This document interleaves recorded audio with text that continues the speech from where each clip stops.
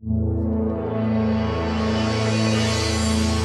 first of all, I've seen the first 4 episodes of season 3. Congratulations.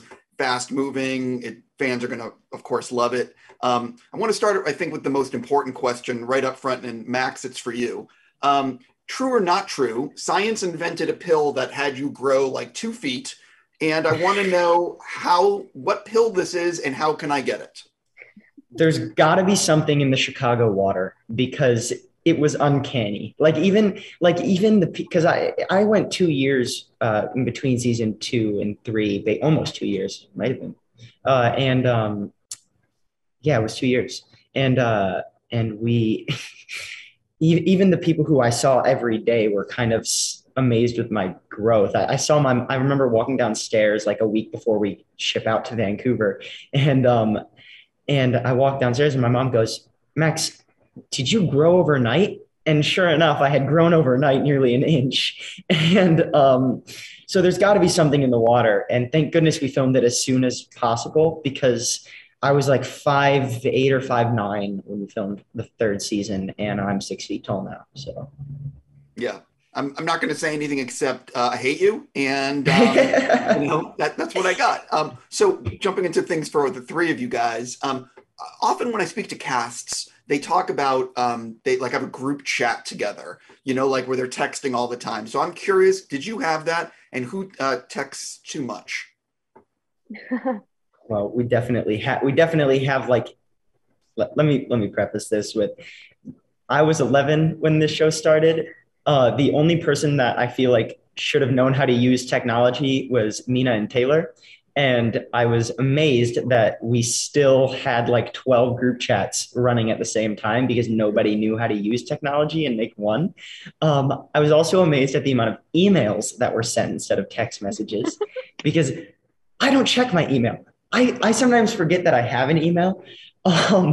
So we definitely have many group chats, and I would say that Parker texts probably the most because she'll send like articles about space that she'll find really interesting, or she'll probably send like a Carl Sagan like clip about space. It just feels like very Parker thing to do. You guys agree? Oh yeah.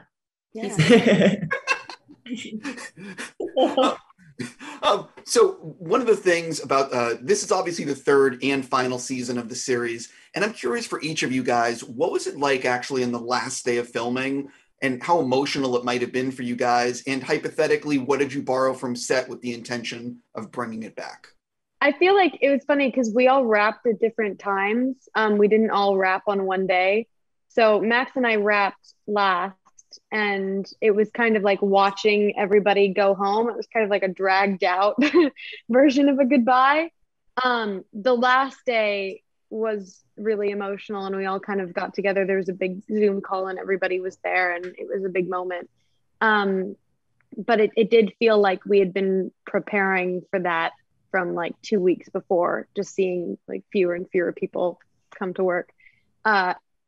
I haven't borrowed anything that I intend on returning. I've maybe borrowed a few things that I intend on keeping. But yeah. Yeah, the last day, well, yeah, because we all wrapped at different times. I wrapped like the day before, the day before Christmas Eve or something crazy like that. And it was very, very, very emotional. And, season wraps, I've never done one before, but the whole crew is there. And these are people that you've worked with for so many years. And I was leaving Vancouver and going to New York. So I knew I wasn't going to see most of those people for a very long time. And yeah, I don't know. There's a lot of reflection, a lot of tears. And yeah, it's kind of this big release in a way. So you don't really know how it's going to feel, but I cried a lot. Yeah. Yeah. My final day was also Mina's final day. And it's kind of surreal kind of looking back on it. It definitely didn't hit me when for another like month or two, until I, was going back and looking through photos. But No, it was an emotional day for sure, but it was also kind of a bittersweet day too, because we were coming to an end of a journey, but also, Lost in Space. What probably the most important part of it for me was the people that I met. So I was really looking forward to doing other things down the road with these people, because I know that they weren't going to leave my life for sure. And there's definitely some stuff that I kept. It's season 1, we have this silicone dummy kind of thing of me that they made. It was like life size at the time, and we only were able to use it for season 1. Like after I would pumpkin or run out of hours to work at the day, they would just throw it in the background of a scene and it looked like I was in there. And we only used it season 1, sat in storage for season 2, and then they discovered it in season 3. And I would throw it in people's trailers or like on their steps. I have some videos of it.